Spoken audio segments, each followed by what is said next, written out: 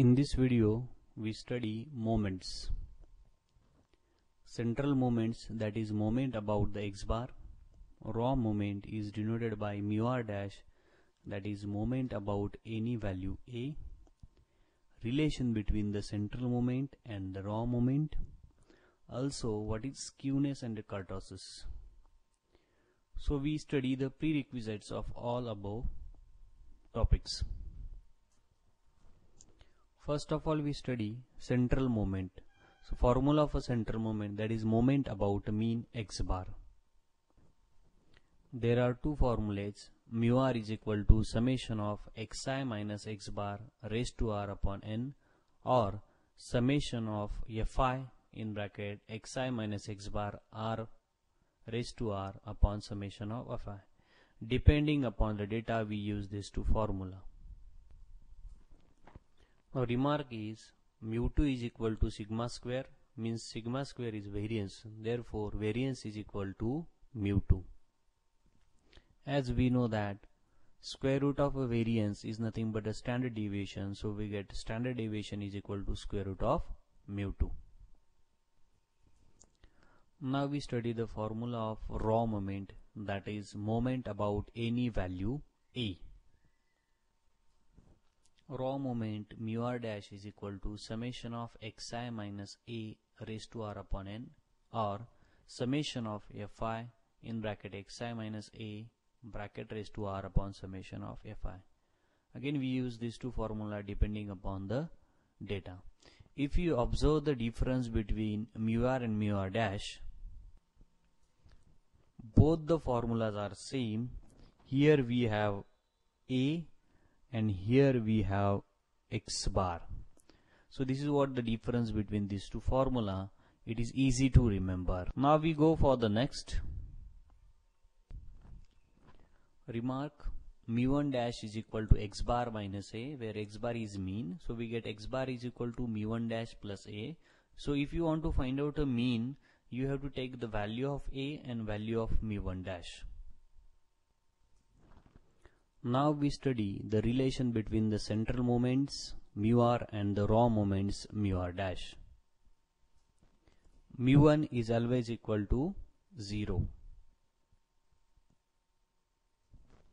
Mu2 is equal to mu2 dash minus mu1 dash square.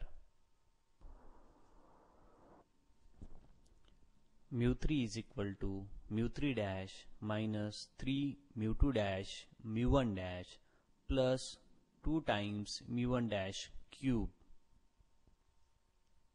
Mu4 is equal to mu4 dash minus 4 mu3 dash mu1 dash plus 6 mu2 dash mu1 dash square minus 3 times mu1 dash raised to 4. Now we get just some fair idea about the skewness. What is positive skewness, negative skewness, and what is the coefficient of skewness. First of all, we study what is positive skewness.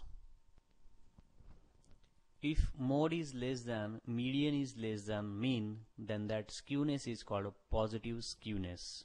Now we study what is negative skewness. Negative skewness.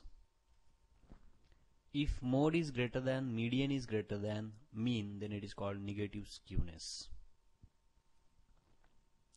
Coefficient of a skewness is denoted by beta 1.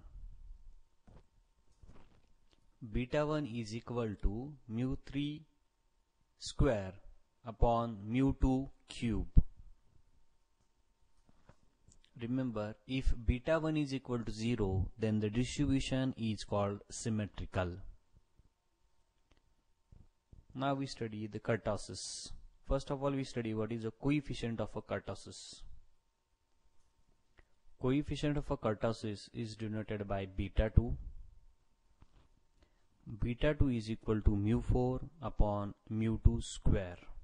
Now depending upon the values of beta, we get a different type of kurtosis. If value of beta 2 is less than 3, then the distribution is called platykurtic. If value of beta 2 is equal to 3, then the distribution is normal or mesokurtic.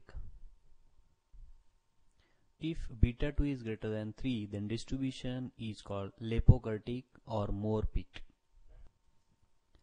Thank you very much for watching this video. Do your best, and to get a clear idea about the movement, watch all video related to the movement. Thank you very much. Bye bye.